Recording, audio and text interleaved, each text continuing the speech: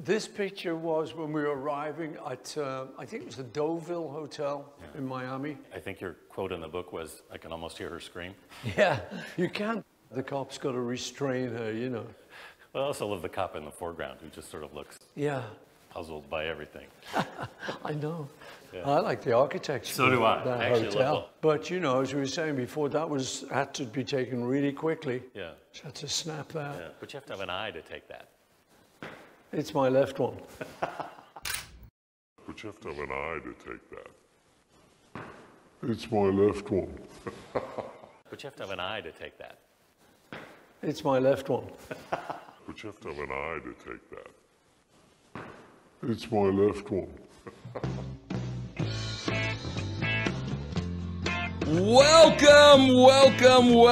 Welcome everybody to a very special edition of Glass Onions. One that I am sure will go over at least 2 weeks. Because, man, I got to tell you something. When I have this guest on, it's like Christmas morn. I mean, it really, really is. And I got to be honest, man, I don't bother him as much as I should because I know he's very, very busy. He's got two tremendously popular sites, Sage of Quay, the Paul is Dead channel. Not only that, bro, he's a great musician. I've heard his stuff. Mike sends me his stuff all the time, and I absolutely love it. Hey, listen, as far as I'm concerned, this man is a national treasure. I'm just going to say it, and I'm just going to put it out there. And it's an honor to always have him on the show. And I am talking about the great Mike Williams. Mike, there's no way I can live up to that, Vince. Come on, Mike. Come on. You know I love having you on this show. Well, Mike, thank you for having me back. I got to tell you, and you're going to know exactly what I'm talking about. You know, bro, attention span gets shorter and shorter and shorter and shorter. And Mike, this has really kind of dictated the way that I watch television because 99% of the time I'm on YouTube. And the first thing I look at is length. And, you know, bro, 30 minutes is real close. Like anything over 30 minutes, I'm not watching. It's too long. Right. But then I come up to Sage of Quay, and it's 2.5, 3 hours. And Mike, I sit there and I watch the whole thing. Your show is the only show that keeps me there for 3 hours. Well, thank you, Vince. I'm glad that I'm keeping your interest. Well, and Mike, listen, I find it so fascinating because I believe the last time I had you on the show, which was a while ago, Mike, you were close to packing it up. You were done. You were walking away into the sunset. Mike, what happened, Mike? What happened? What happens, Vince, is that the rabbit hole gets deeper and deeper. So just when you think, okay, I've gotten to a point where I can step away from this and move on to other stuff, something else pops up. And so, you know, it piques your interest and you think to yourself, okay, let me take a look. And before you know it, a whole like other story now is unrolling, you know? And it's like, I know we're not going to probably talk about this, but as an example, I had another researcher on my channel, Stacy, who went into possibilities with regard to Billy, who plays the role of Paul McCartney, his family and his ancestry. Mm-hmm. So, I mean, I wasn't really planning on getting into that, but then somebody contacts me and she did very compelling work. It's very, very good work. And so that's an example of how that really wasn't on the radar per se, but then it lands in your lap. So you have to make a decision. Do I do something with this or do I just turn my back and walk away? So I decided, well, after 7 years or so of doing this, I might as well do it, right? Well, and Mike, the thing with you is like, this is what is so unbelievable about you. You don't just come on here and do a podcast, Mike. You got to do a slide presentation that takes you about 5.5 years, which is so thorough. And you've got everything. Mike, nobody makes a presentation like you. Well, thank you, Vincent. But the reason why I do that is because I'm doing research in an area that most people just don't want to listen to. They Right. don't believe it. Right. So if you're just going to come on and talk about it, well, then it's just words.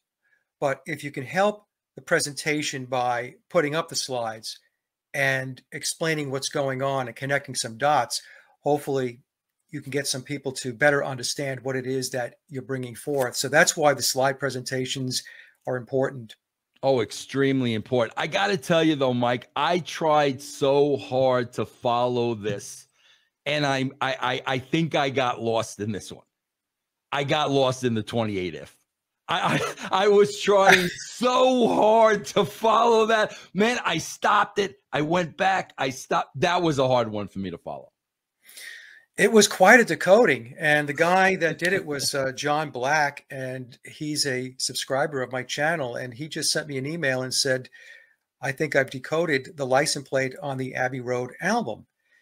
And, you know, over the years, I've heard different iterations and theories about what the plate means. So when John brought it to me, I said, okay, let me take a look. So he shared it with me.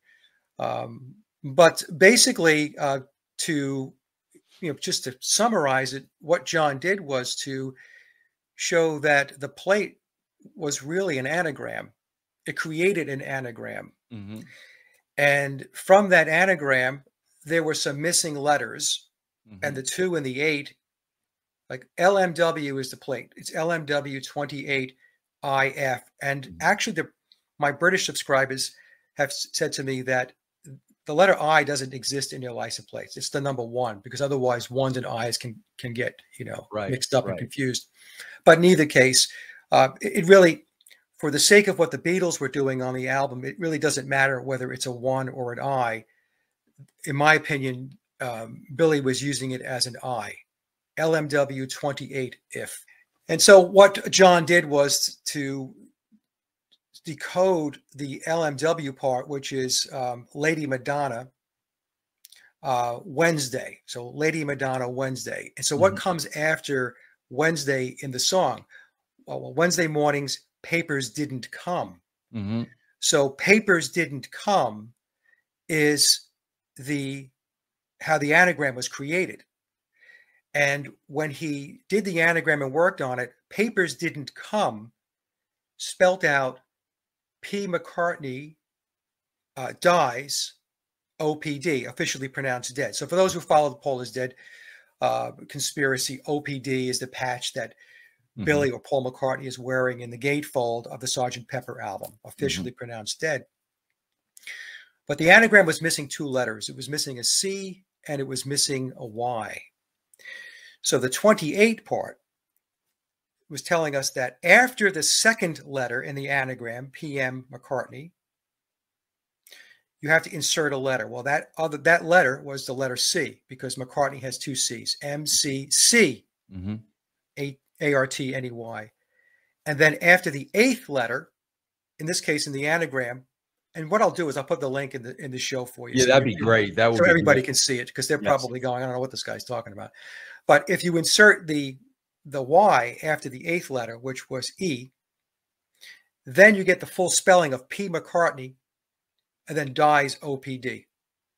So the if part, what John was saying was, if you replace the letters, if you put the proper letters in its place after the 2nd and 8th position of the anagram, the missing letters, then you get the word P. McCartney or Paul McCartney, and then dies OPD. So what John is saying is that the license plate is telling us that Paul McCartney was dead. Paul McCartney wasn't there in 1969, in September of 69, when Abbey Road was released. Another clue of that Volkswagen on the cover of Abbey Road, it's a Volkswagen Beetle. And right, it's a Volkswagen Beetle. So I believe another clue that was being dropped, because these clues that the Beatles were dropping on the album covers, many times it had more than one meaning. So John's decoding could very well be. Then Stacy came on and She had another, that's the researcher who did his family tree, his ancestry. She had another interpretation, which was also very compelling, that goes back to his ancestry. And I won't get into that because that's a long, drawn out, explanation that I'll probably screw up. I'll leave the link to that one too down below. And but my interpretation after so many years is, I think what they were telling us is that there were 5 Beatles on Abbey Road. There were 4 that were going across the crosswalk, which included Billy as Paul McCartney. And then there was the Volkswagen Beetle on the left-hand side of the road, or our left, which would be an indication of the Beatles and their involvement in paganism, thelema, Crowley's thelema, the left-handed path. Okay, so if that gets a bit esoteric for some folks, we'll just leave it at the Volkswagen Beetle represented the 5th Beatle who was not there because, he had passed away back in 1966. So anyway, we'll leave a link, folks, down below for that. It's a very short video. It's about, I think it's less than 10 minutes. And if you have any questions, just leave a comment and I'll explain. You are always blowing my mind. Now, before we get into, I've got numerous topics. I do want to ask you this though. Who and let's give the credit where it came from. The woman's name escapes me that came up with the fake eye. Sally Whitty. Sally Whitty. I got it. So Mike, just tell people briefly what Sally has uncovered. Sally uncovered that Billy Shears, the person who's playing the role of Paul McCartney and has been, he has the primary contract since 1966. He has a artificial eye, his right eye. He's blind in his right eye. And obviously he could see with his left. And going back, I would say probably about a year ago or so, we have a little group, a little forum that we converse on, and we share information with each other. It's myself and 3 or 4 other very close colleagues and friends, and we've been together for years. And so she was putting some images up of Billy's eye, or Paul McCartney's eye. What is she getting at here? And so finally it dawned on me, well, I think she's saying that he has a problem with his right eye. And so what happened was Sally and I spoke, and originally that revelation that Billy is blind in his right eye was going to be part of a larger presentation, because she was going to get into a lot of esoteric mythology with regard to Pan and stuff like that, because the Beatles are all, intertwined with a lot of mythology, Egyptian mythology, Greek mythology, Roman mythology. And I said to her, you know what, don't do that. This is too important, because him having an artificial eye is proof positive that he is not biological Paul. Right? We could talk about he's taller than Paul. He has different ears. His jawline is longer. All of that stuff. All of that stuff is true. But it's not as concrete as knowing that he has a fake eye, an ocular prosthetic. And I should also say that the way that Sally caught this is because Sally has an artificial eye. Mm-hmm. She's blind in her left eye. And so what she did was she was just watching videos of him, and she was taking a look at images, stills, and she picked up on the fact that his right eye, in which he's blinded, was not always tracking with his left eye. Now, the tracking is actually very good, because Billy obviously has the best doctors working with him. And there's a misconception out there, I should explain this to the audience, that some people think that if you have an artificial eye that it doesn't move, it's static, it just looks straight ahead. It's not true. Depending upon the level of damage to the eye, I mean, if you have a lot of damage to the eye, that could be that the eye is static. But in most cases, that's not the case. Your ocularist will ensure that you have movement with the eye that's artificial. And what Sally found was it's more observable when you see Billy in concert. So when he's looking right, he's looking left. What I've noticed is whenever he looks hard left, his right eye, his eye that he's blind in, doesn't move as far left as his good eye. Mm-hmm. So that's where you see the alignment issue with his eyes. So then what happened was, so we presented this back in October of 2022, and it was quite a revelation. And Mike, let me ask you one question before you go forward. Yeah. Before I forget this. Now, you mentioned that this is very, very important because, again, you know, the real Paul McCartney did not have a artificial eye. Right. But however, my question to you is, once Billy took over, how do we know he didn't lose his eye at that point? You see what I'm saying? Yeah. Yeah, that's a good question. That question has come up before. So Sally and I discussed this in the follow-up show that we did. I guess it was about 2 months ago or so. I lose track of time sometimes. It becomes a big blur. But anything's possible. Let's just say that, right? It could have happened, right? But Sally said it's highly unlikely because she said that people who lose an eye early on in life, they are much more adaptable to being comfortable with the eye. Mm-hmm. So because you lost your eye at a young age, you have a lot of time, a lot of runway to get yourself acclimated to seeing only with one eye. She said that it's difficult for adults when they lose an eye mm-hmm. to have that sense of orientation. In other words, you know, things just might seem off perspective-wise and stuff like that. So she leans toward at a young age, he lost his eye. But like I said, anything is possible. But she said the fact that he's so natural with it would lend credence to the argument that he lost it much earlier in life as a kid. Right. Yeah. Now, Mike, here's the only thing I would ask. And this is, listen, man, when you look at the footage, bro, you know, if Mike, if you could leave the link for this as well. I will.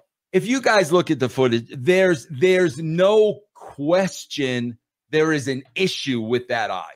There is absolutely no question about it whatsoever. I'm just going to throw this out at you, Mike, because it's just going to be your opinion. If this is true, then why wouldn't he have made it public?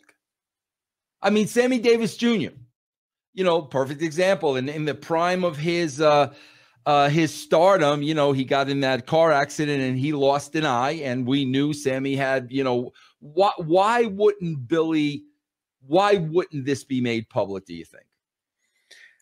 It wouldn't be made public because Paul McCartney never made any mention, the real Paul McCartney, biological Paul McCartney, about having any issues with his eyes. He had two good eyes. So for Billy, as Paul McCartney, to come out at some point and to talk about it, then what's going to happen is there's going to be a discussion about how did it happen, and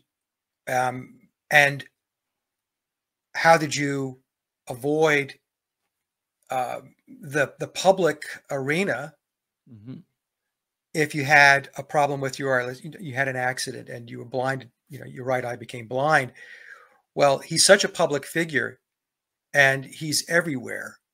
Then the question would be, so when was the downtime when the eye was healing, or when you were getting acclimated to having an ocular prosthetic? So I think, Vince, again, my opinion is the reason why it didn't come out was because biological Paul had two good eyes, and for it to come up would have created a whole set of issues. Yeah, it opens up a Pandora's box. It didn't have to be discussed because that makes sense. Most people don't see the eye, don't see the bad eye. So that, you know, it's just business as usual. Now, here's one of the topics today. I got to reach down. Mike, nobody has studied memoirs like you. Nobody. Absolutely nobody. And Mike, as a guy that hates to read, that is the last book I read. And I went through that book and I tried to understand it as best as I could. Now, I wanted to talk to you a little bit today about this. And of course, this I wish this was an original mic, but it's not. There you go. Mike, is that an original? Well, actually, I have originals. This one is a replica of what they call the first state. This would have been the one of the promo copies that went out. Right. But I have actuals. I'll show them as we talk. Oh my gosh. Okay, now here's the first question I want to ask you. Mike, I don't remember this at all being discussed in memoirs. Was it? No, it wasn't discussed in memoirs. Is that a little odd to you? Now that you mention it, it probably is a little odd. And probably because it would get into a discussion about why it was done. I guess it could have been inserted into the chapters that talk about the occultism around the Beatles. It could have been inserted there. In fact, you know what? I'm going to drop Tom Harriet an email and ask him. See, I made that happen, right? Yeah. Yes, Mike. All right. Let's get, because I mean, Mike, everything was covered in that book. And I just found it really odd. Because as I was thinking, I don't think it was spoken about. No. So, Mike, to give a little background, just to let everybody know, this album came out March 25th, 1966.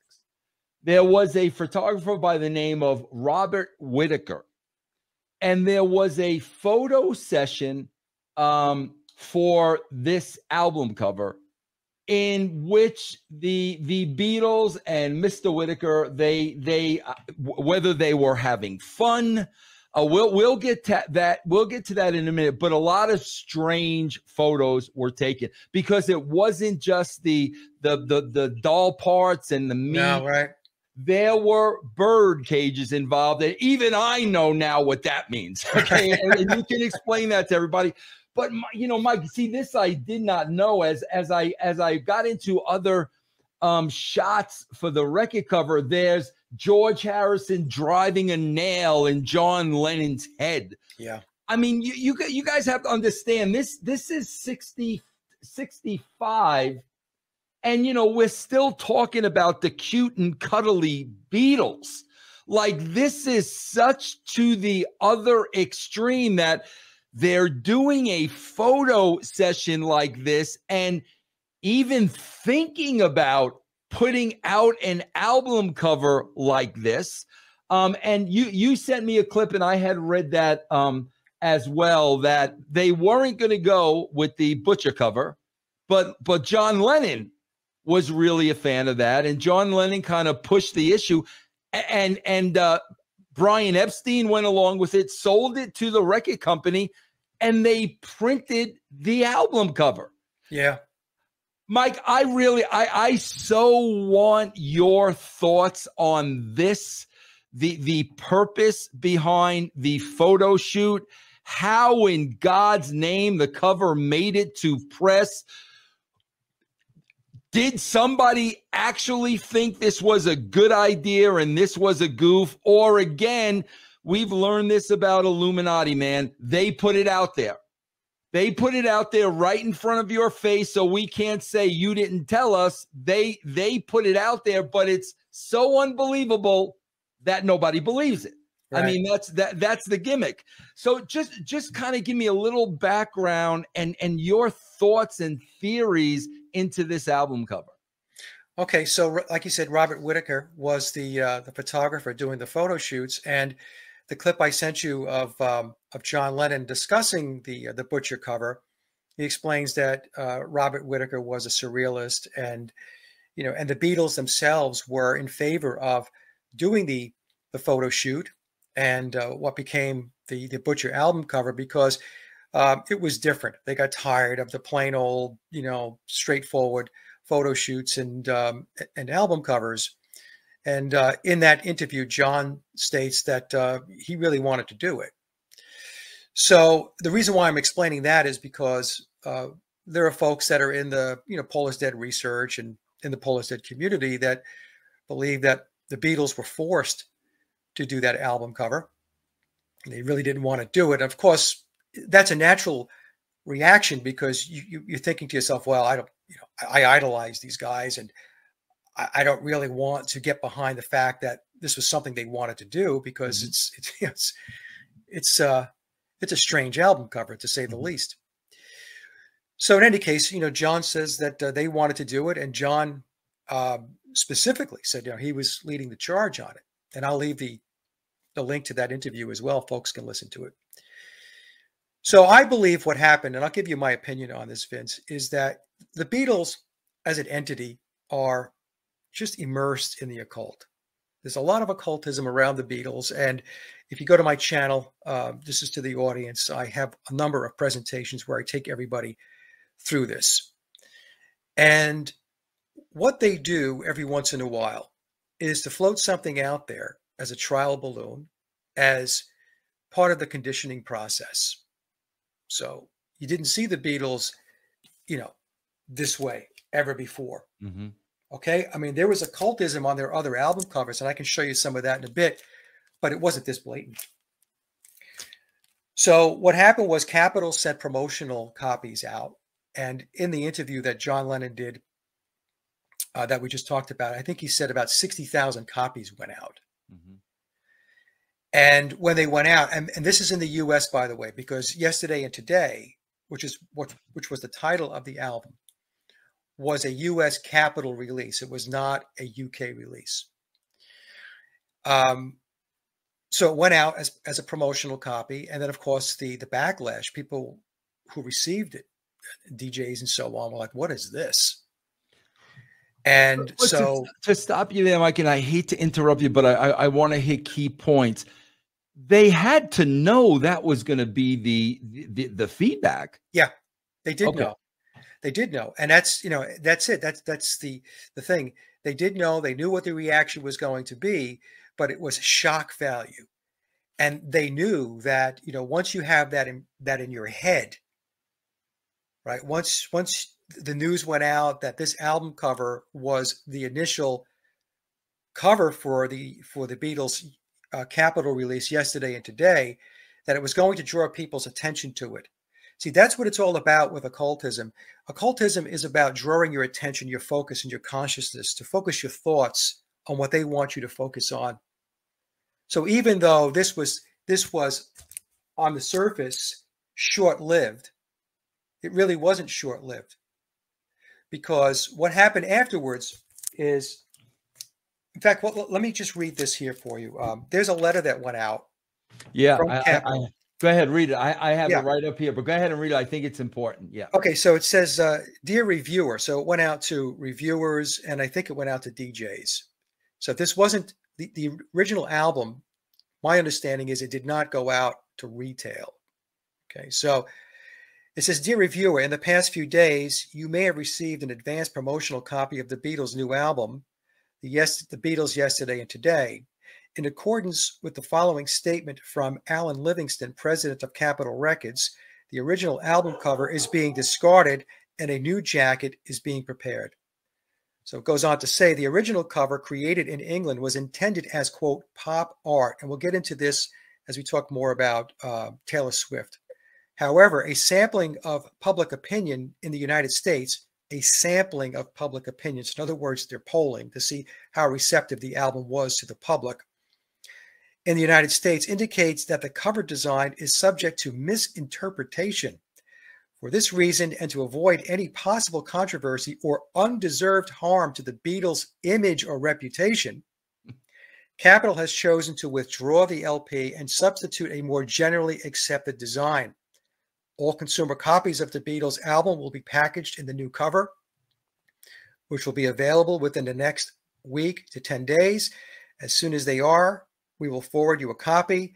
In the meantime, we would appreciate your discarding the promotional album and, if at all possible, returning it COD to Capitol Records, 1750 North Vine Street, Hollywood, California, 90028. Thank you in advance for your cooperation. Sincerely, Ron Tepper, Manager of Press and Information Services for Capitol Records. Can you imagine, Mike, if you were one of those people that sent it back? Yeah. Well, that's the thing, right? So when we talk about it, you're making a good point because you're segueing into where I was going to go next, Vince. Yeah. So even though it was it appeared to be a temporary thing, 60,000 copies or whatever, it has lived on. So then what happened was, then Capitol released yesterday and today with this cover. Right. Now, supposedly this was shot at the same session. Was it?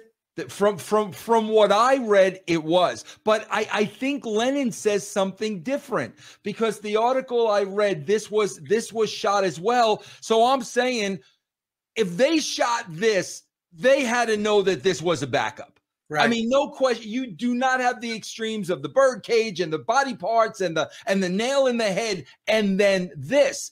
But that clip you sent me from John Lennon, he alludes to the fact that they went back and reshot and this was it.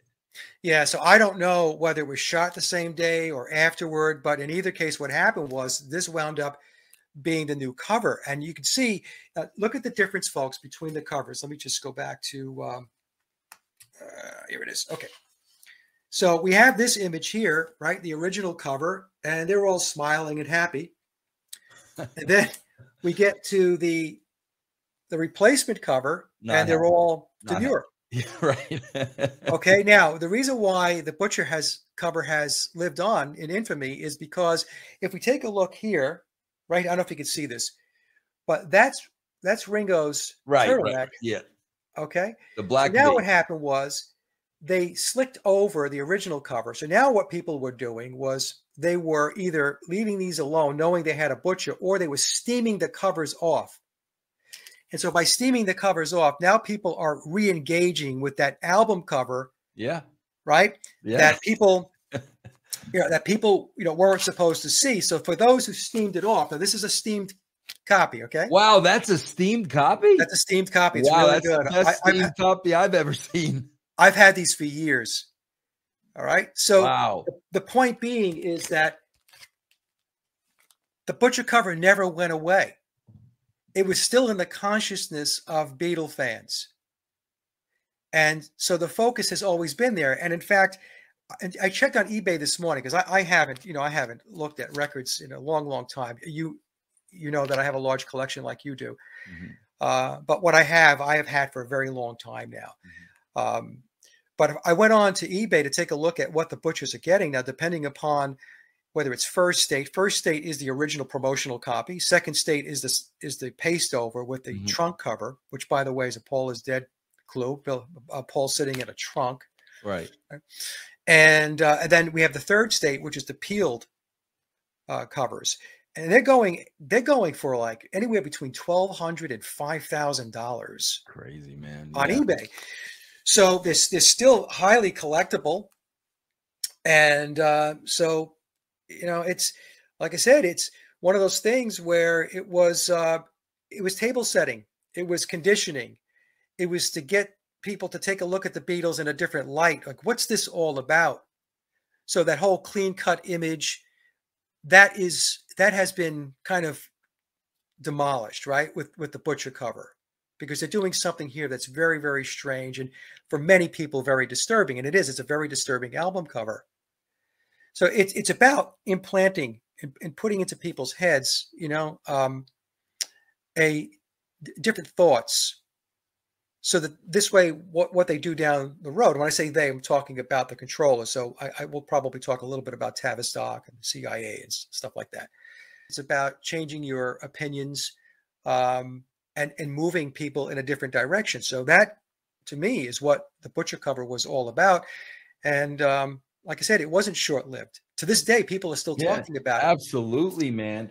Now, Mike, you blew me away with a little, you dropped a little line in one of your emails to me as far as the song selection. Yeah.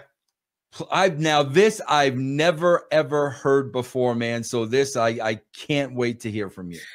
Yeah. So what happened was, I've always found the song sequencing on the album to be a little odd in the sense that it appeared to me like they were telling a story. So if we go back to the paste over cover here.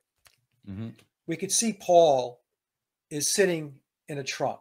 Mm-hmm. So this is a clue. Paul is dead. So think of the trunk as like a coffin. Okay. And as we just mentioned, everybody has this kind of demure, unhappy look on their face, right? And it's the Beatles yesterday, in the past, and today and moving forward. So if we take a look at the songs, right, let's just read them off. So at this point, I have contended that Billy, the person playing Paul McCartney, he just did not appear in September of 1966 to take on the role of Paul McCartney. I believe that Billy has been in the inner circle of the Beatles, possibly as a ghostwriter, possibly as a session musician on their recorded tracks, going back to 1962. Well, because see, that's the thing that I was a little confused of, Mike, because this photo session they are saying was March of 1966. Yeah. So if the replacement would have come in September of 66, yeah, then this if you're just going by the dates, this album should have nothing to do with Billy. Right.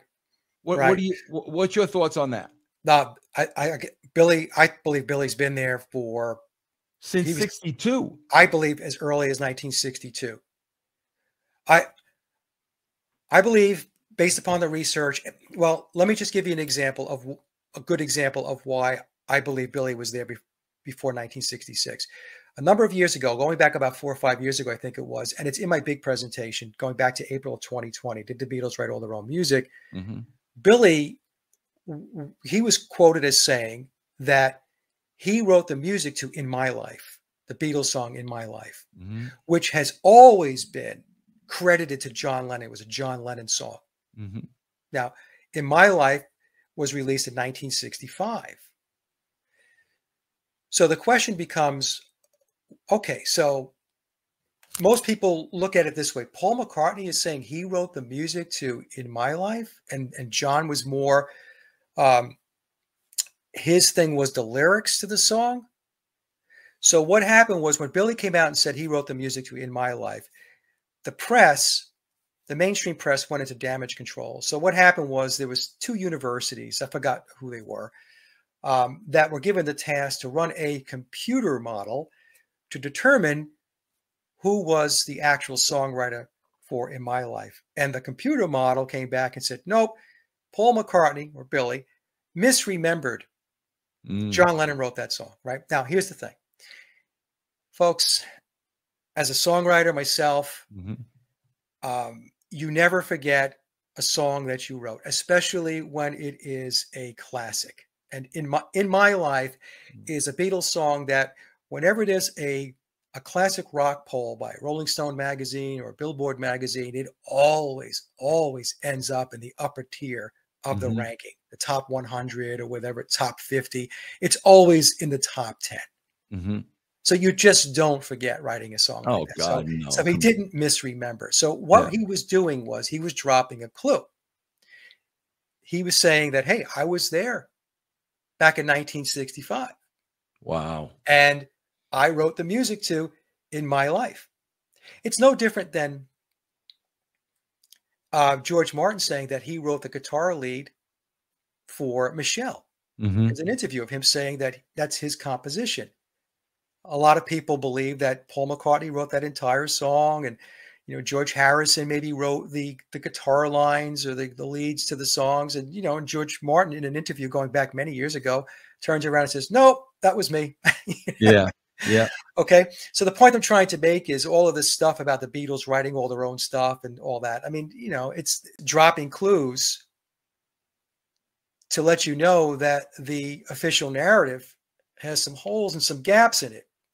So in any case, going back to Billy and In My Life, there you go. He's telling us, hey, back in 1965 when the song was released, really what he was saying is the instrumental aspects of the song, that was his composition. He wrote it.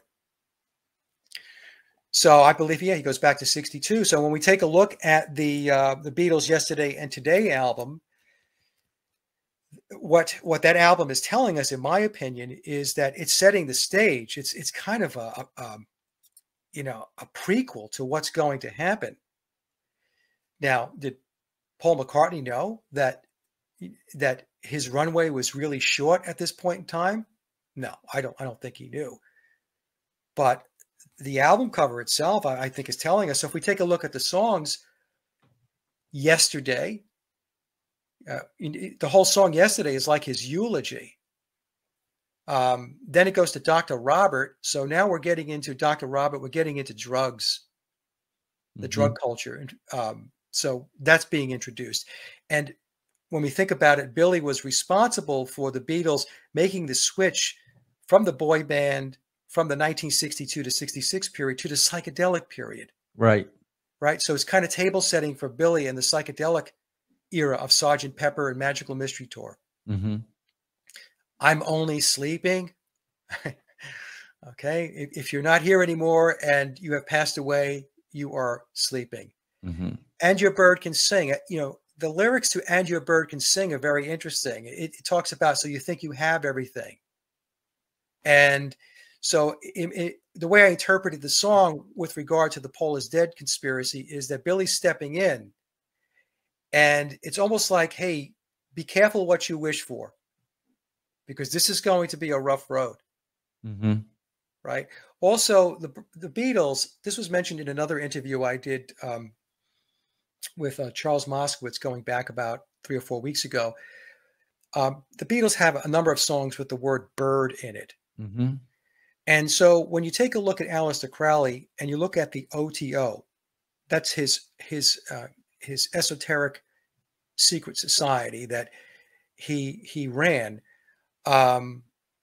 It's called a layman, and the layman has symbols on it, and it has at the top, it's the all-seeing eye, the Egyptian all-seeing eye, the eye of Horus, the eye of Ra.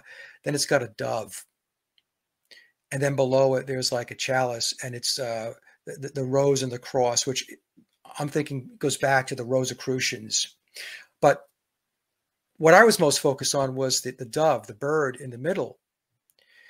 And so I thought to myself, well, And Your Bird Can Sing could have two meanings. One is that, hey, be careful of what you ask for.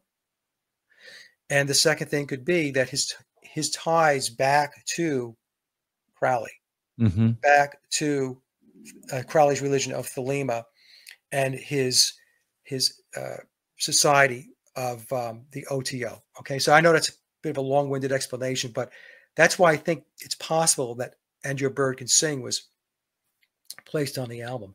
Oh, by the way, we're told in the official narrative that the guitar leads in that song, which is a double guitar lead, that was just whipped up in the studio and played by George Harrison and Paul McCartney. Okay, so that's another very far-fetched story, because that is not an easy guitar riff to play, and it's being played in unison, whether they're playing together or even if it's being double tracked, done by one person tracked, and a second person comes in, tracks over it, so trust me, that wasn't Paul McCartney and George Harrison whipping that up in the studio on the spot. That just didn't happen. We can work it out. Life is very short. So here is another song which is telling us that there's challenges and difficulties. Day Tripper, one-way ticket, yeah. Okay, one-way ticket. So one-way ticket, Paul out, one-way ticket, Billy in. Nowhere Man. So, talking about the Nowhere Man. Billy comes into the picture, and he's got to figure out a way to assimilate into this band, really coming from, if you look at it, coming from nowhere, because nobody knows publicly who he was. Right. So that what goes on, I mean, it's really self-explanatory. What goes on is what's going on here. Drive my car. Well, Paul was, the conspiracy, the prevailing conspiracy says that he was killed in a car crash. If I needed someone, Billy needs the Beatles. So we have this symbiotic relationship now that has to come together in order for the band to continue. And then all he needs to do is act naturally. Okay. I just, whenever I looked at the sequencing of the songs, Vince, I just thought it's telling a story. Yeah. Okay. Yeah. So again, folks, I'm just giving you my interpretation. Others will have a different opinion, but this album is a very important album in my view, as it pertains to the Paul is Dead conspiracy. Wow. All right, Mike, where do you want to go next? Well, what I was going to do, Vince, was I was going to go through some of the other early albums to show you some of the occultism around. Just to go through it real quick. Please, okay? No, please do. Please do. Okay, so the other thing I want to mention about the butcher cover, because some folks may be asking, well, what does it mean? So I had a comment come in. I have a lot of very astute subscribers. A lot of folks are very knowledgeable in the occult. And one person wrote that the Masonic connection and ritual connected to the impending death of Paul are transparent.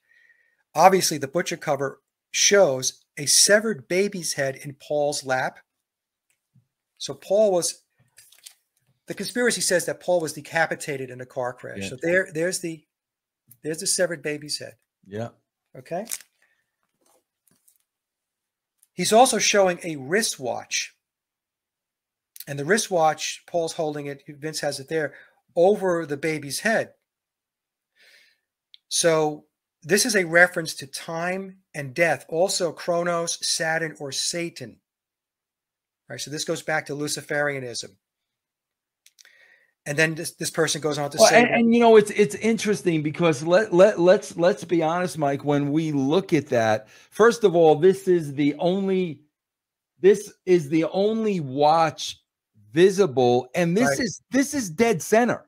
Right. I mean, this is dead center. Pull up the sleeve and show the watch. Right, and the baby's head sitting in his lap. It's right there. Exactly. Yeah. It's very strange.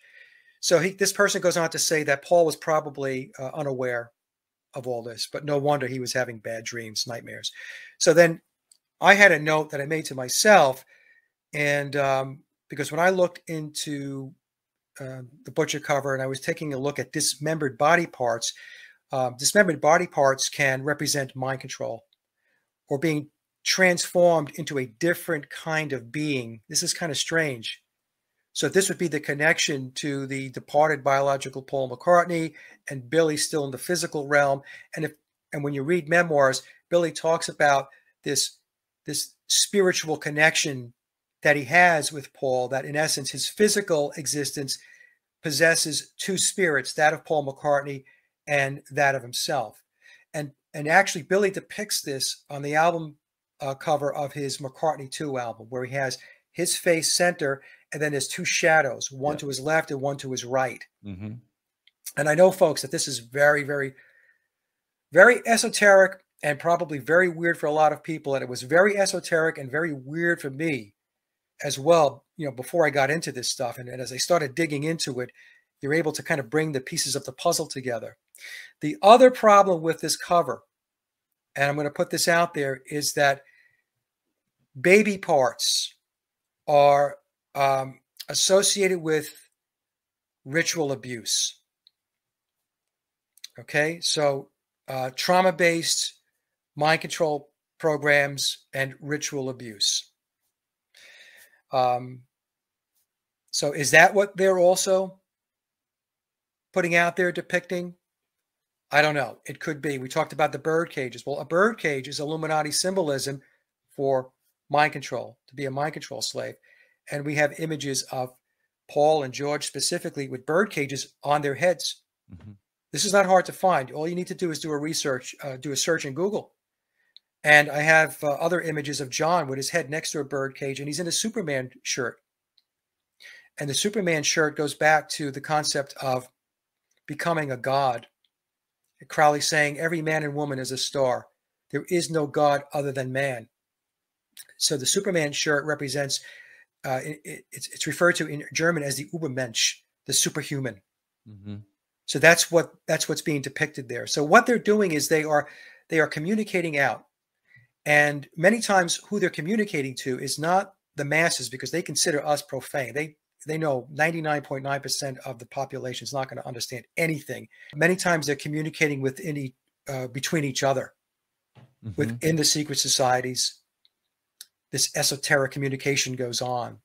Okay, so Butcher cover, like I said, very disturbing. The Beatles' first album, which seems very, very straightforward, very innocuous.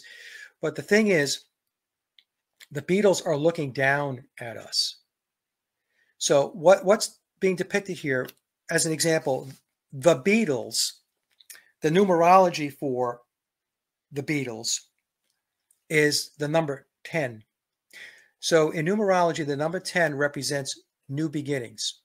So what's being depicted here is the Beatles are going to change things. There's going to be a transformative process that's going to take place. There's going to be social engineering, and social scientists are going to reshape the society and the culture.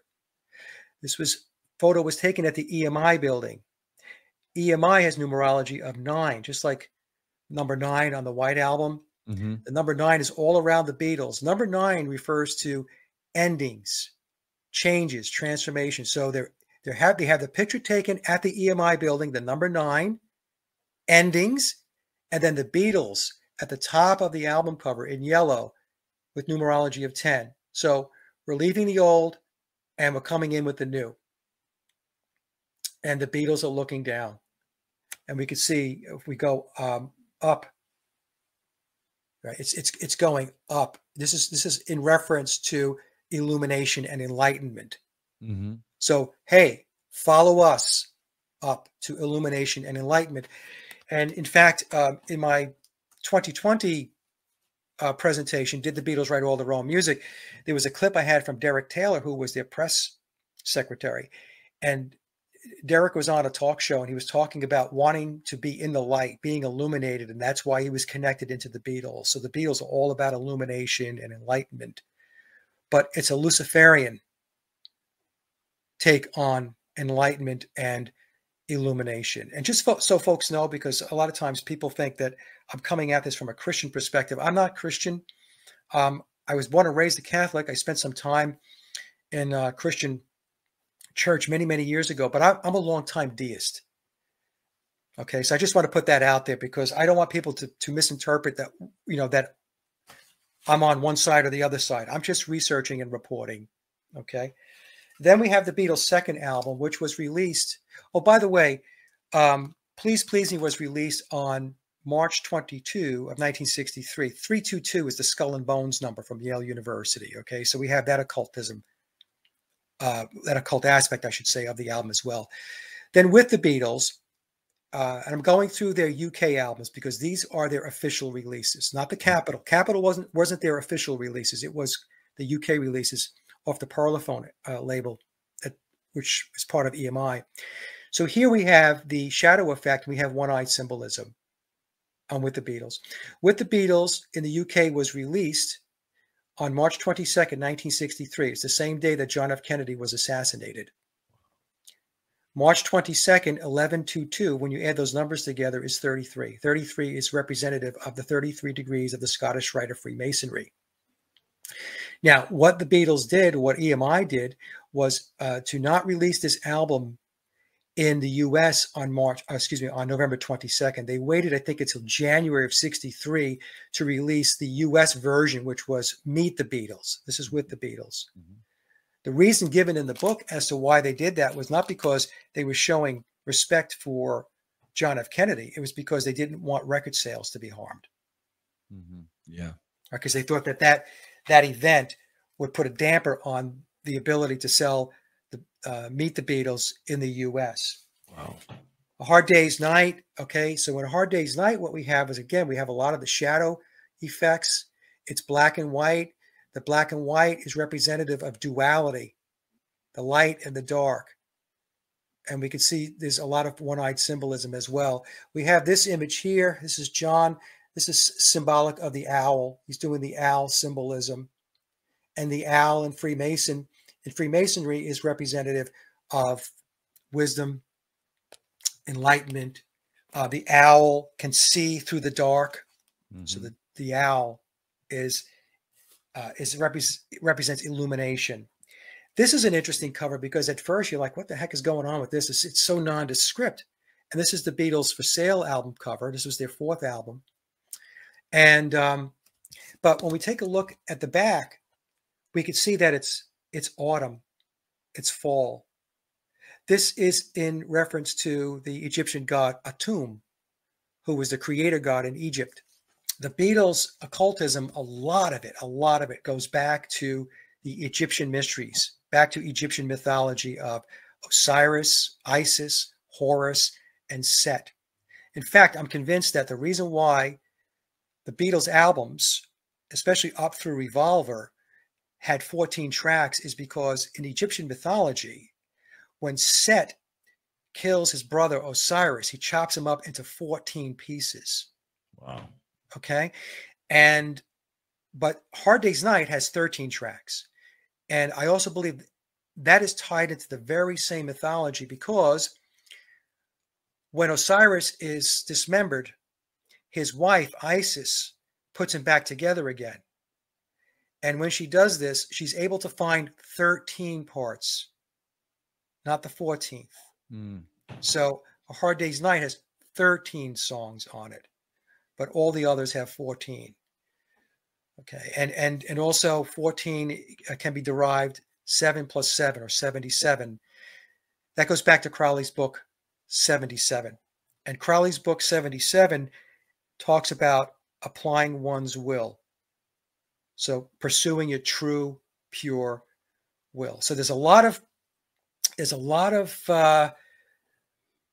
occultism, like I said, within the Beatles. It has to do with a lot of it has to do with numerology. Why are numbers important? A lot of people say to me, oh, I don't believe in the numbers. The numbers are just nonsense stuff. But in occultism, numbers are important because occultists believe that numbers have a certain vibrational characteristics. And when you play into those vibrational states, you can actually manifest your goals and objectives. And this is why they're so keen on numbers and astrology as well, because astrology is viewed as divination, being able to foretell, to look into the future. Mike, when you look at, and we're going to get into this because I firmly believe this is alive and well today. When you look at Tavistock, yeah, and you look at the occult, is there a marriage there, or are we talking about two totally separate, different things? No, it's one and the same. It's one and the same. In fact, if folks, I recommend you read this book as a primer to Tavistock, and it's a book by Daniel Estulin. The book's been out about, 14, 15 years now, Social Engineering the Masses. It's very clear that these organizations like Tavistock, and when we talk about these organizations, these are internationalists organizations. This is the shadow government. This is the deep state. This is the government behind the scenes. The government that you interact with, or you think you're interacting with every day, with presidents and prime ministers and senators and House of Representatives and stuff like that, that's a puppet show. Okay, the real power is behind the curtain. And the real power are occultists. I tell my audience all the time that the controllers are occultists. And once you understand this, even if you have a basic understanding of some of the occult symbolism, you will see it over and over and over again. My wife and I were just talking about this morning. It's pattern recognition. It's patterned everywhere. Mm-hmm. We saw it with the March 2020 event. I won't say it here because I don't want the video to be bounced off of YouTube. But it's the same thing there. There was all kinds of occultism and numerology built into that event. So it's really, they are intertwined, Vince. It's part of their MO, occultism. So you really can't separate it out. You really can't. And another book that you folks could read is this one here by Dr. John Coleman. It's the Committee of 300. Yeah. And Dr. Coleman gets into the Committee of 300. Tavistock reports into the committee. And he also gets into the entire deep state organizational chart, the structure. of who's plugged into who. You know, so it's we'll talk more about Tavistock. Let me just run through these albums real quick. Then we have this here, the album cover, the Help album cover. And, you know, we were told way back when that the Beatles were using semaphore signals and they were spelling out help. Well, they're not doing that at all. In fact, those signals that they are displaying don't even come close to the word help. What are these symbols? These are Aleister Crowley ritual symbols. And it goes back to Egypt. And I covered this in one of my videos as well. But this album cover is extremely occulted. Rubber Soul. Well, Rubber Soul, you can see that it's distorted. The actual image of the Beatles themselves is slightly distorted. Rubber Soul itself. It's actually what Rubber Soul, my interpretation of it is that it is the manipulation of consciousness. It's the manipulation of your soul. Again, as I talked earlier with the social engineering, these social scientists, they want to reshape your thoughts.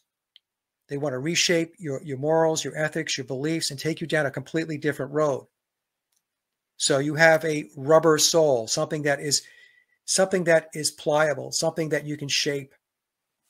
Last but not least, so the Revolver album has got a lot going on here. Okay, so I'm not going to focus on the front of the album cover. We'll let folks, you know, take a look at that. But Revolver itself is referring to Paul McCartney, biological Paul, revolving out, and Billy revolving in. But more importantly is the back cover.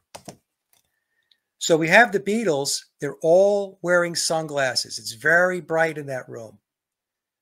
And what are they telling us? They're talking about, well, what they're depicting is illumination, enlightenment, the light bearer, Lucifer.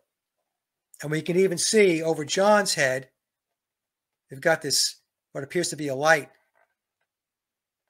And again, a very interesting back cover. So whenever they were putting the covers together, we didn't give it much thought. I didn't give it much thought. But as I got into this research and I started taking a look at what they were putting out, and I was able to apply the occulted research that I was coming across and putting the pieces together on, I was able to, you know, start stitching things together. So in any case, the reason why I wanted to take you through that is because you and the audience, Vince, is because it's not just a Butcher album. Right. No, not at all. Not just a Butcher album. Yeah. Okay. So what else did you want to discuss? Well, Mike, there's so much I want to discuss with you, bro. But when we go back to Tavistock, listen, guys, go back to the four lads from Liverpool. There's footage. There's recordings. We know the cavern. Bro, they were a run-of-the-mill boy band. They were really not that good. They were average at best. Now, Mike, you do not know this, but this is the connection that I make. I got a friend in the wrestling business who is a wrestler. His name is Jeff Jarrett. Jeff lives in Hendersonville, Tennessee. Okay. Jeff's wife passed away.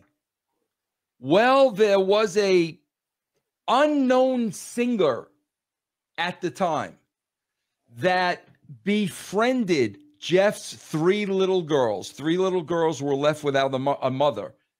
And this struggling star in Hendersonville, Tennessee, befriended these three girls. Went to the girls' house, made cookies with them, spent time with them because their mother passed away, put them in one of her early music videos.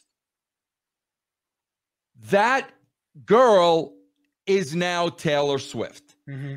And I have said this a million times, and I'm going to go one step further after I hit Taylor Swift. Bro, there are 100 Taylor Swifts out there. There are 100 women that look like Taylor Swift, that write songs, that probably sing better than Taylor Swift. Hundreds upon hundreds. Why Taylor Swift? And I got to tell you, Mike, I was blown away.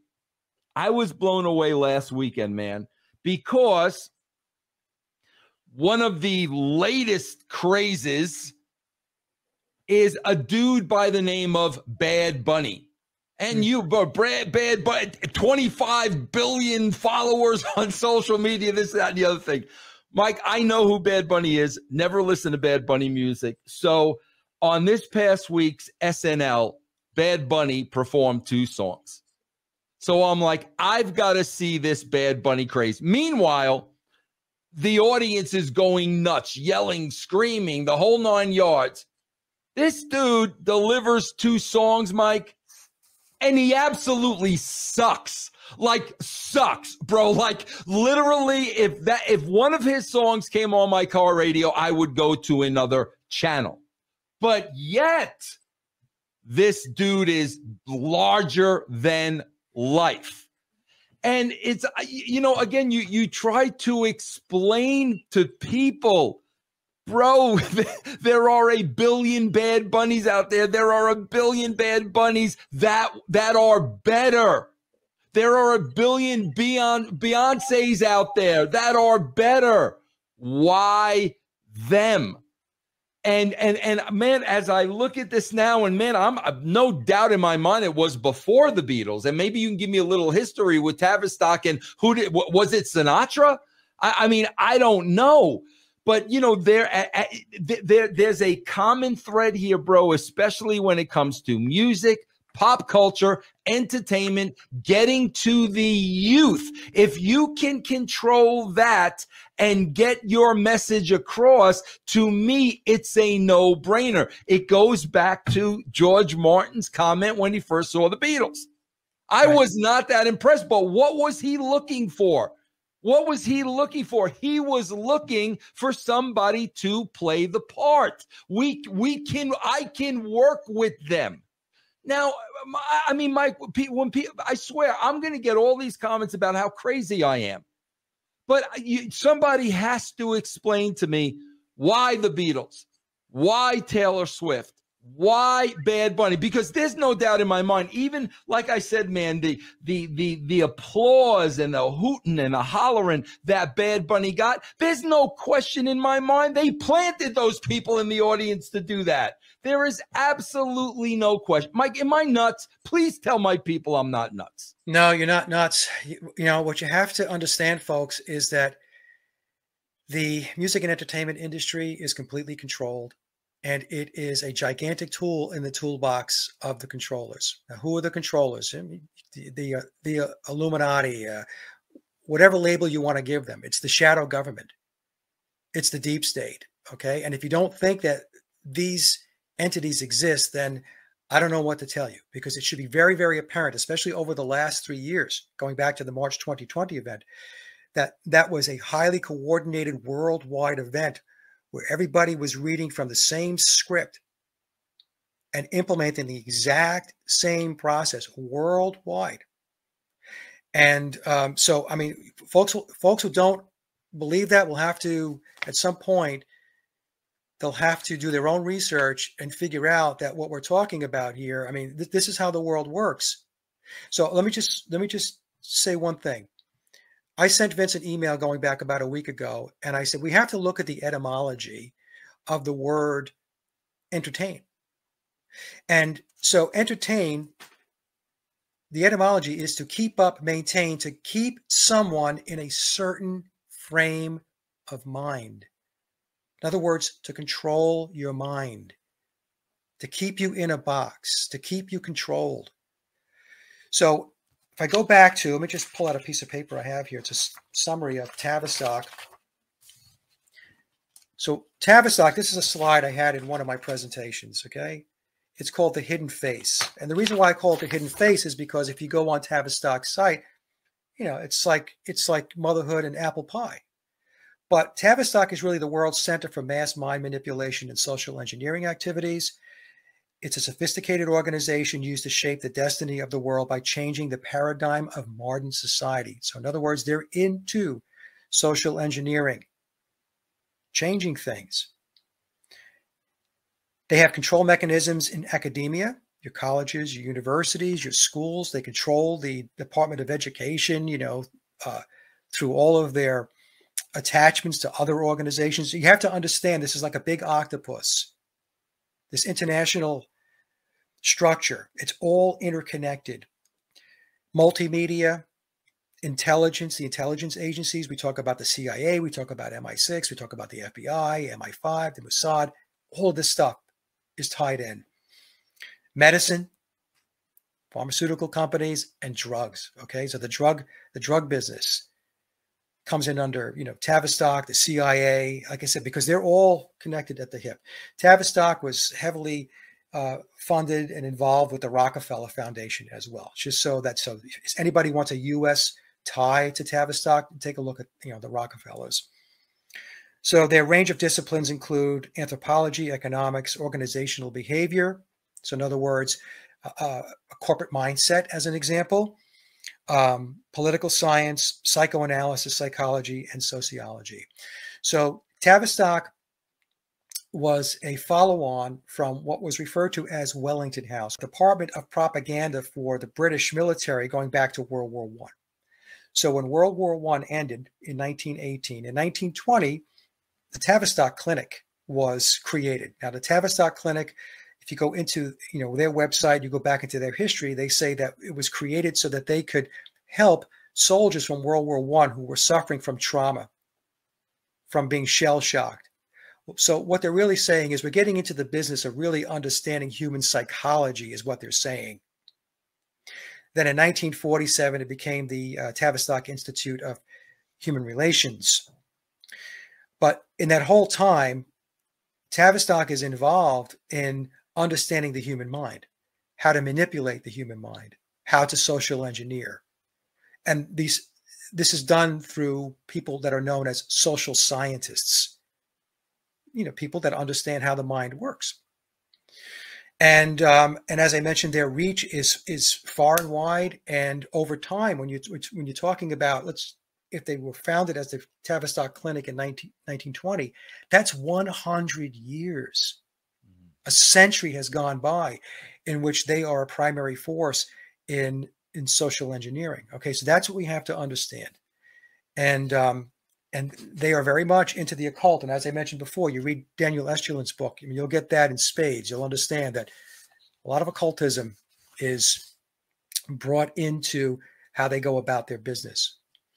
So when we talk about, Taylor Swift, and we'll get into Bad Bunny in a moment. Mike, I got to show you something real quick. Yeah, go ahead. What did you say about being in a box? Oh, I said they want to keep you. They want to keep humanity in a box. They want to keep you contained. They don't want you going outside. There you go, inside Look a box. Look at that. I mean, seriously, like, how do you just take that picture? Right. I'd love to know what the 2 million means, though. I don't know. Very interesting, though. But your head being in a box is the same thing as saying that you got your head in a bird cage. Yeah. You're captured. Your mind is captured. Yeah. Look ahead, Mike. I don't want to interrupt. No, it's okay. So, when I did the Beatle research, and going back to your point, Vince, the Beatles weren't very good at all. I mean, when they went to Hamburg in August of 1960, they were marginal at best as musicians, and they showed absolutely no signs of songwriting. Okay, but we'll leave that for another day. I'll leave the link to my presentations on their music, and you'll have a much better understanding of how they evolved, and it wasn't organically. Okay, but once you go through the Beatles and you understand how that inorganic, unnatural process took place to put them on a trajectory, to take them from being absolutely, nondescript, group of guys that were banging a drum and playing guitars to worldwide phenomenal status by the time they landed in the U.S. in February of 1964. I mean, when you take a look at that trajectory, it was only 3.5 years. How does that happen? How does that happen? It's not natural. So when I don't follow Taylor Swift. I mean, I know who she is, okay, but I don't listen to her music and all that stuff. I've seen videos that have to do with her stage presentations and all of the occult symbolism that she's flashing, or what that's flashing across the screen in those video presentations. Mike, do you know? I don't know if you know this or not, but there was a phenomenon when she was on this era tour. Mike, they would interview people after the show. Yeah. And I'm talking about people in their 20s. I'm talking about mothers. I'm talking about adults. Bro, there were a large percentage of people that couldn't recall the show. Yes. I mean, and I'm not talking about just one. There were a number of people, not 13-year-olds, adults that didn't remember what they just saw. Can you please explain that to people? Trance state. So what happens is these presentations that take place on stage, what happens is, there's a certain cadence to the music. Also, music has frequencies. And one of the things that is used in the military industrial complex is frequency to affect the person's mind, or even to affect their body. Okay. So George Martin was really very well versed in the effect that frequency, in this case, the frequency of music, had on the listener. And that's why, myself included, when I would listen to Sgt. Pepper, the music was colorful. In fact, I used to explain to people that I used to love psychedelic music because it just gave me a sense of color all around me. Now, not everybody's going to get these types of experiences. So in any case, the point being is frequency plays a big part. But the other thing, folks, is the lighting. So if there's a lot of flickering of lights, the way the lights are positioned, strobe lighting, that's going to put people into a trance state. And when you take a combination of all that stuff, there are going to be those people, that segment of the audience, that's going to trance out. It's like, Vince knows this. I was a certified master hypnotherapist. I was board certified with the International Association of Counselors and Therapists, and I was in private practice for 12 years. And whenever I brought my clients in and we were doing sessions, let's just say I was doing a particular session and it was 2 hours. And after they came out of the session, they emerged. I would say, how long did that session seem to you? They would say, 20 or 30 minutes. It was 2 hours. So there was time distortion. There was just, they lost a sense of time. And this is what I believe is taking place in some of these concerts.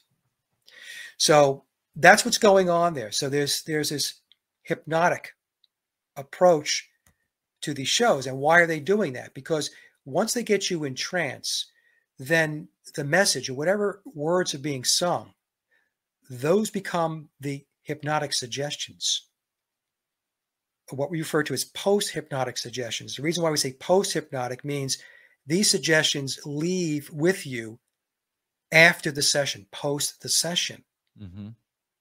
Okay. Now, in my case, obviously I was using hypnosis to help people, to help them lose weight, stop drinking, stop smoking, stop vaping, be a better public speaker, have more confidence and stuff like that. But like everything else, I mean, there's an upside, there's a downside to stuff. And these people are very, very, very good at what they do as far as understanding the human mind, the psychiatry and the psychology of the mind, and putting people into trance state and hypnosis. Now, when I looked at Taylor Swift's Wikipedia page, I just couldn't believe it. Okay. It was like, first of all, it was like about a mile long. And we have to remember that this girl is 34 years old, folks. She's only 34 years old. So what I wrote is immediately they talk about pop culture. So what is pop culture? Pop culture is a culture that is spoon-fed to you out of your television set and the media. It's a culture, it's superficial. It's music videos, it's pop music, it's TV, it's Hollywood, it's movies, it's Netflix, it's hamburgers, okay? That's pop culture. There's Your true culture would be your roots back to your ancestry and the traditions of your ancestors. And so what they do is they want to erase all of that. They don't want you to have a connection back to your past and back to your family and back to ancestral traditions. They don't want that, because those types of values, they're very difficult to break. And this is an impediment to them to move forward to where they want to go.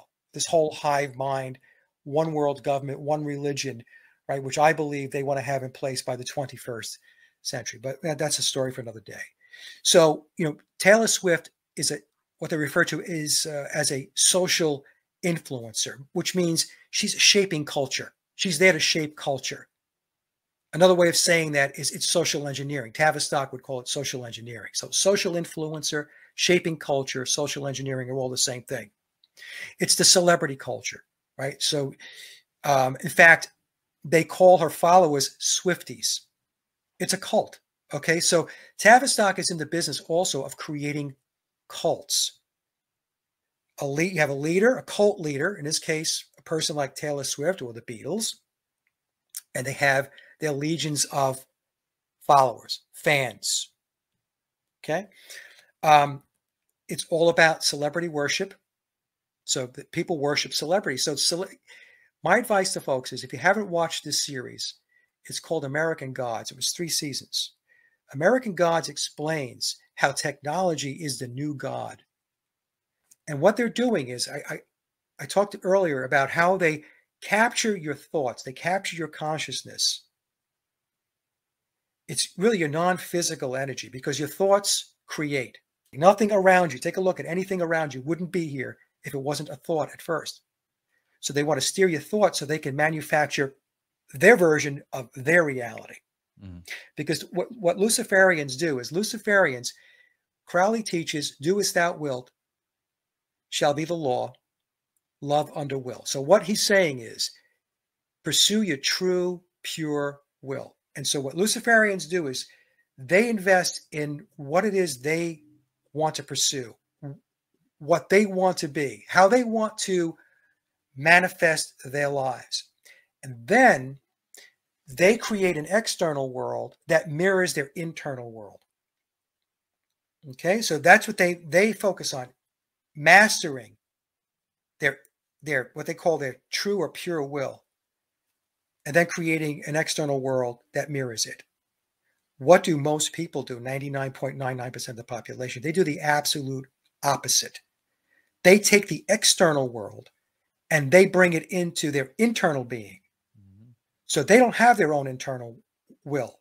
You have embraced the will of an external world that was created by the controllers. And this is what many, many people have a hard time understanding.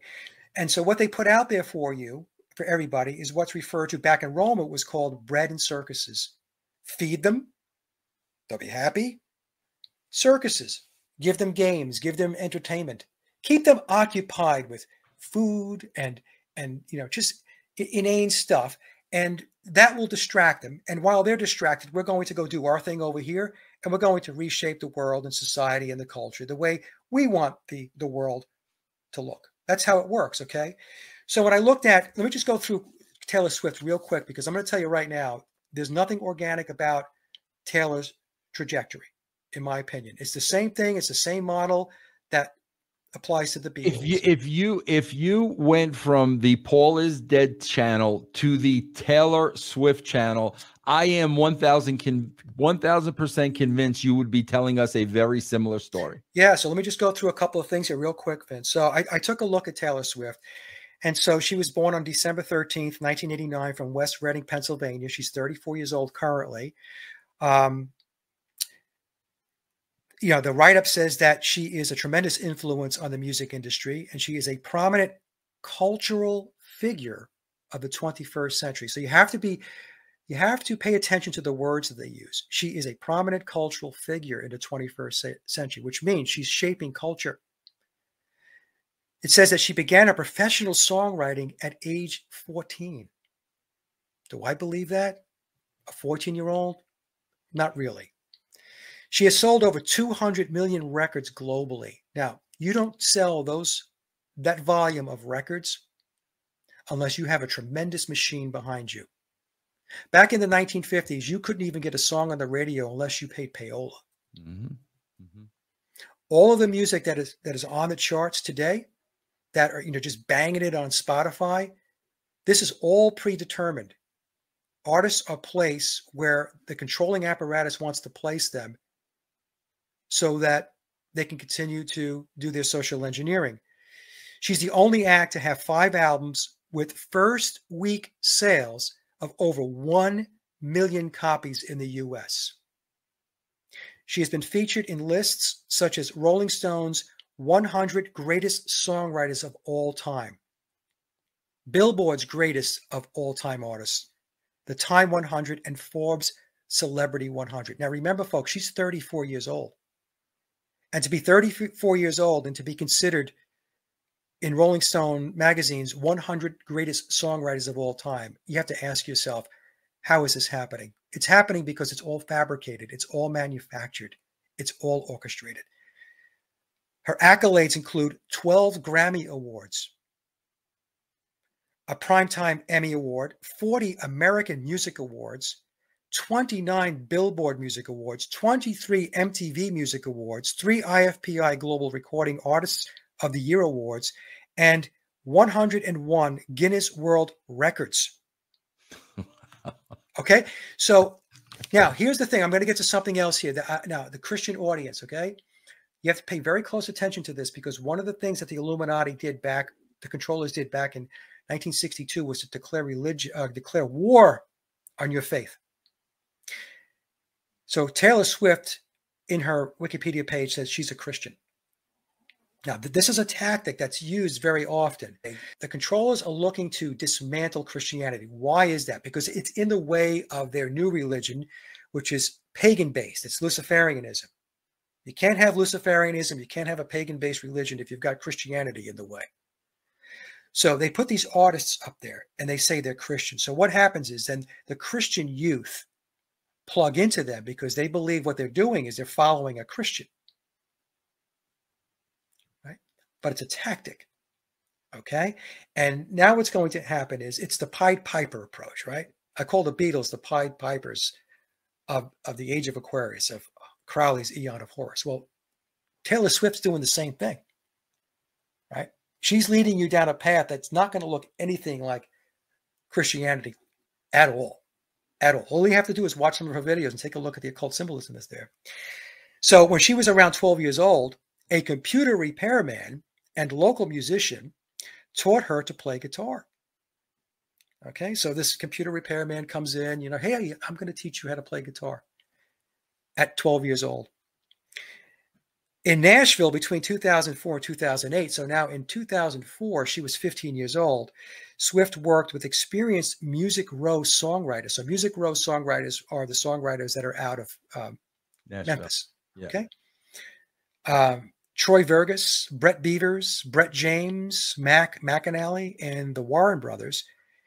And she formed a lasting working relationship with Liz Rose. Now, how does a 15-year-old kid foster those connections unless she was on the radar and connected in some kind of program going back many, many years ago, all right, back when she was a kid.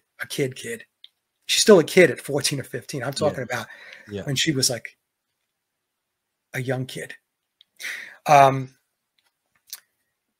Various pop and rock artists have also influenced Swift. She lists Paul McCartney.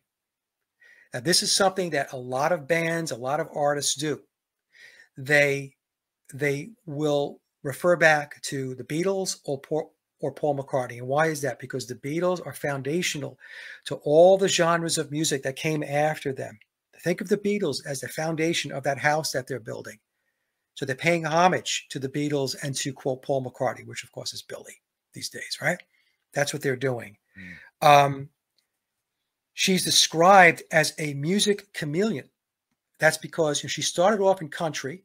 And the reason why she started off in country is because that's another thing that they needed to do. They needed to take the mindset of the country music fan, which is rural for the most part, guns for the most part, Christians for the most part, right? And now they need to reshape them. They need to transform them and move them over to a different mindset. And I mentioned that she was referred to as one of the greatest songwriters of all time by several publications. This is in Wikipedia. I'm not making this up, all right? This is for the audience. Now, it goes on to say that Swift has made a profound impact on the music industry, popular culture, I just explained pop culture, the economy and beyond. She dominates cultural conversations, and hence publications describe her as a cultural vitality or zeitgeist. What's a zeitgeist? A zeitgeist is a movement. They're describing Taylor Swift as a movement.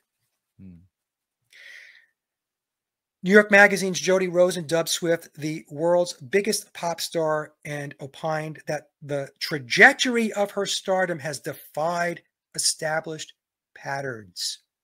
Of course it's defied established patterns because she's a manufactured entity. That's why. According to publications, they don't say which ones, Swift changed the music landscape forever. And her ability to popularize any sound in mainstream music is one of her strong points. So she's moved from different genres of music, started with country, and then she moved into rock. I think she did some techno and stuff like that. So what they're doing is they're moving her into different genres, different spaces, so that she can take the influence that she has with her followers, the Swifties, right? And they can affect different aspects of music or different listening experiences, different groups of people, different segments of the population. Swift's music, life, and image are points of attention in global celebrity culture. So we're back to celebrity culture. We're back to pop culture. Senior artists such as Paul McCartney, Mick Jagger, Madonna, okay, and Dolly Parton have praised her musicianship. Carole King regards Swift her professional granddaughter, and thanked Swift for carrying the torch forward.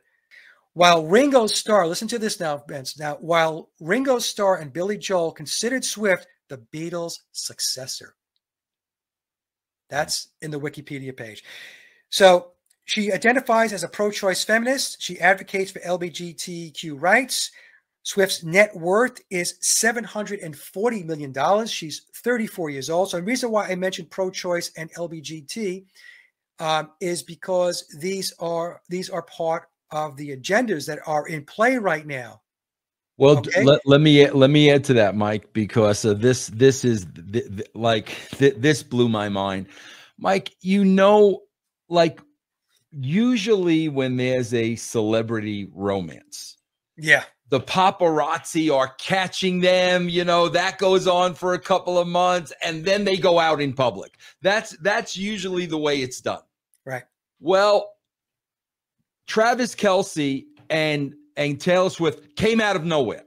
Right. There was no courtship. There was no nothing. Now, when you break that down, something very interesting happened, and I'm just piggybacking off of what you are saying.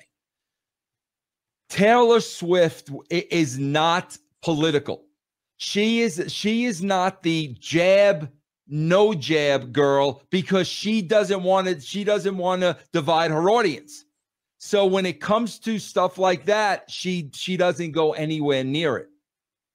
Well, all of a sudden, this famous football player, Travis Kelce, comes out with a series of commercials of get the vax. Yeah. Get the vax. Right.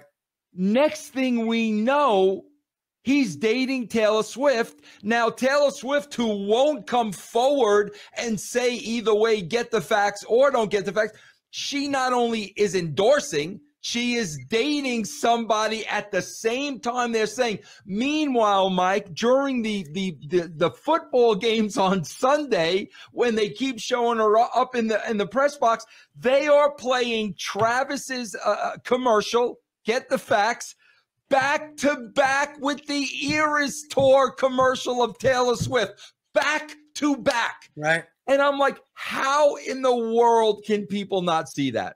I know, it's completely manufactured. So with her not talking about the vax, that's because that's scripted for her. She's not going to talk about that because they have her at a certain place to do certain things. And like you said, Vince, then you have Travis Kelce.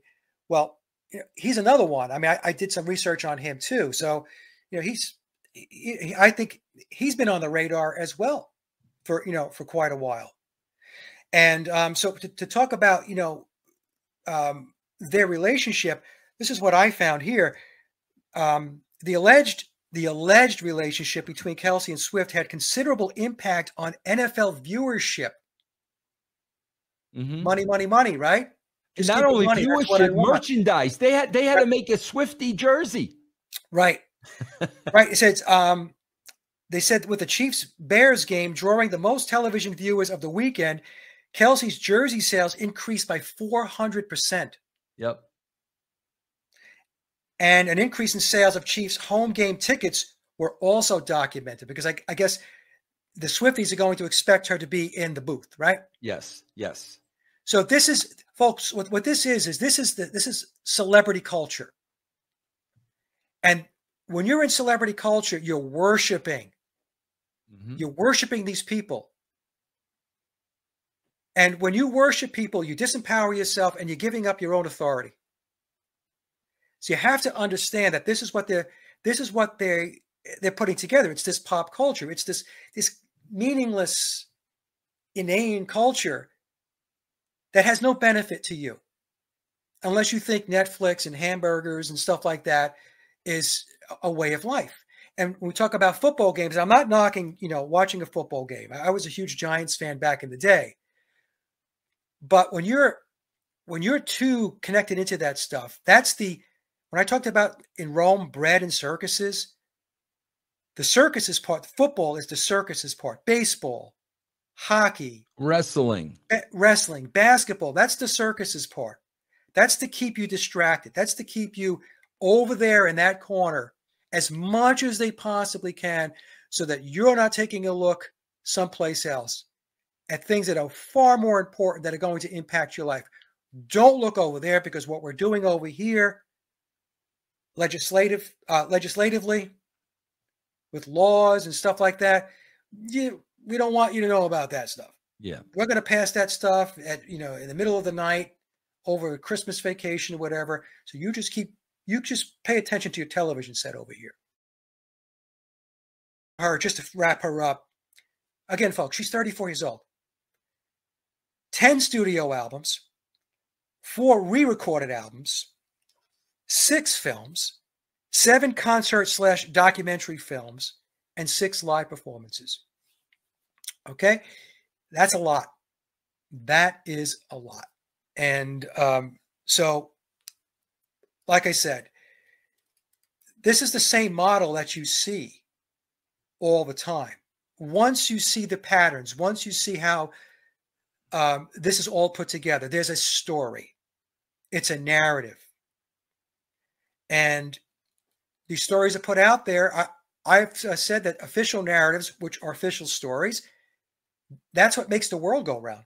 Mm-hmm. Because that's what you're reading in the newspaper. That's what you're reading online. That's what you're listening to on your television set is official narratives. Are they true? In most cases, no.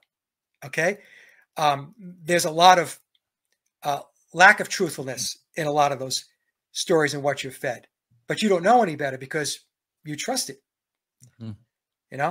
So in any case, all right. So I don't want to bang on here about with Taylor Swift, but it's clear that, she's an engineered, manufactured person. Yeah. Much like Bad Bunny that reaches a whole other different demographic. I took a look at him, 46 million viewers, subscribers, I should say, or followers on Instagram. 46 million? I also read that he did some wrestling or something. Yep. Mike. Oh, Mike. Mike, I could talk to you all day, man. It's always such a great conversation with you, man. I don't know, Vince. I don't even know how I got into all this, to be honest with you. Sometimes I listen to myself and I think, you know what? I need to take a break. And I do take a break every once in a while, In fact, I took a break, going back about a couple of weeks ago to the end of the year, but whenever, you know, you and I want to get together, then. Oh yeah, definitely. Because I got a whole, like, I was like, man, I went into the backmasking rabbit hole the other day, and I'm like, that's a whole other show, man. That is a whole other show. If you want to listen to some backmasking and it's crystal clear, play Stairway to Heaven backwards. Yeah. And Robert Plant is singing about Sweet Satan. Yeah.